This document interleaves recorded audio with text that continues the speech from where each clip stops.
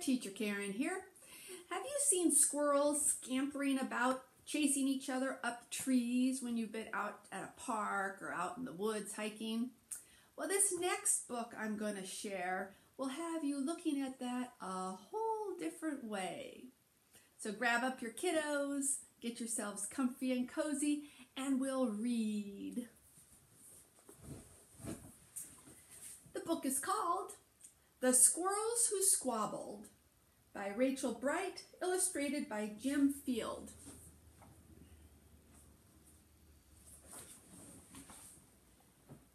In a towering forest where summer had been, the leaves turned to gold as a cold wind blew in, and as autumn arrived with the sky raging red, the sleepiest creatures got ready for bed.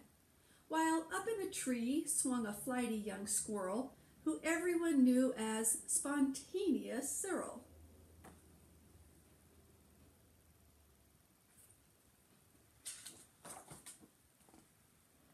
Now most foresty folk had seen to their needs through the plentiful months of mushroom and seeds. They'd built up their stores so they'd all be well fed through the frosting of winter that glittered ahead. But Cyril, he lived in the now and the here. He'd adventured and partied his way through the year. So his cupboard was empty, his hollow was bare. He hadn't a mouthful of food anywhere. Oh boy. But wait, what was that? Over there, take a look. A single lone pine cone wedged in a nook. He squealed with delight, and for a very good reason, for inside were the very last nuts of the season. So maybe all's not lost after all. But Cyril wasn't alone. There were more hungry eyes. Yes, plan ahead Bruce had his sights on the prize. Though he'd gather fresh treasures of every sort, Bruce was convinced he was one pine cone short. "I simply must have it," he wistfully cried, as he dreamt of the fresh, juicy pine nuts inside.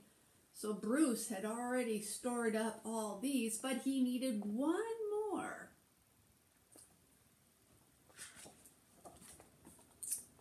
So Cyril set off on his way to the ground. Bruce, he was also last pine cone bound. They sprinted and scurried with no time to gamble. They scratched at the bark in their scampering scramble. Bum, ba-dum, bum. But their panic and haste shook the tips of the spruce, and the pine cone, it trembled, and then it came loose. Dun, dun, dun. Oh no.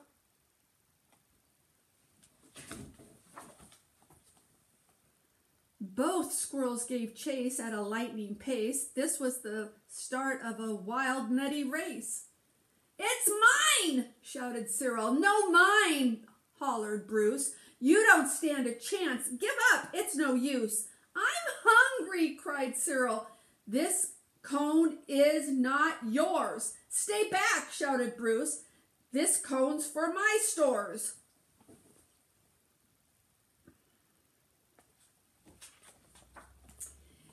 It boinged over bushes and flew through the air. It binged on the nose of a slumbering bear. It bounced over boulders, then came to a stop, then teetered and wobbled and quivered and, oh no, what do you think's going to happen? Let's find out. Plop! Oh, shoot. Both squirrels followed. Oh, the water was fast. Would they learn that they needed each other at last? But each was intent on how he could win, so they didn't quite notice a bird swooping in.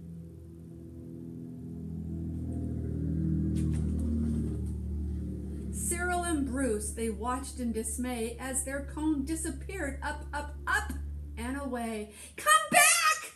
shouted shouted Cyril. There are nuts! Exclaimed Bruce. But all hope was gone. It was simply no use. And meanwhile they drifted right up to the ledge. Greed, it was driving them over the edge. Ah! Cyril and Bruce, they had taken a fall. They were paying the price for wanting it all. They'd squandered their chances to team up and share. Would their nutty young hopes simply end in despair? So they fell over the waterfall. Yikes. Let's see what happens. Bruised and bedraggled, they swept past dry land. Cyril grabbed at a branch with a trembling hand. Catching Bruce with the other, he heaved and he huffed and pulled him to safety with panting and puffs. They dragged themselves up with sputtering wriggles. Then Bruce looked at Cyril and exploded in giggles. How silly we are, he managed to mutter. How greedy I've been, he proclaimed with a splutter. We shall change from today. May the squabbling cease. We should celebrate, seeing we're both in one piece. That's for sure, huh? Going over the waterfall.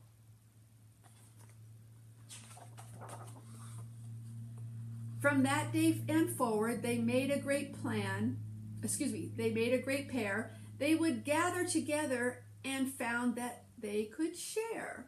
Yes, Cyril and Bruce, they knew in the end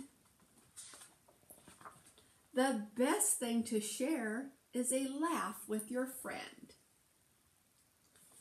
The end. The Squirrels Who Squabbled.